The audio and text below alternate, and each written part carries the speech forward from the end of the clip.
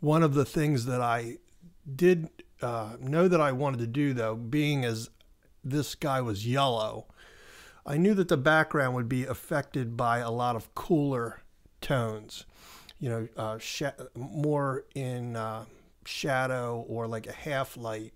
And you can see a lot of the bluer highlights in this.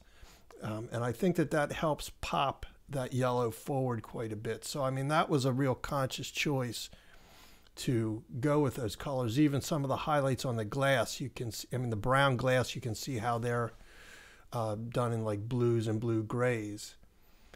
And as I work around the neck of this bottle, you can see what I was talking about earlier. I'm kind of laying in colors that I have on the palette. Some of the yellow and some of the other things that I just want to have occur in the piece. It's not really about what I'm painting specifically as far as the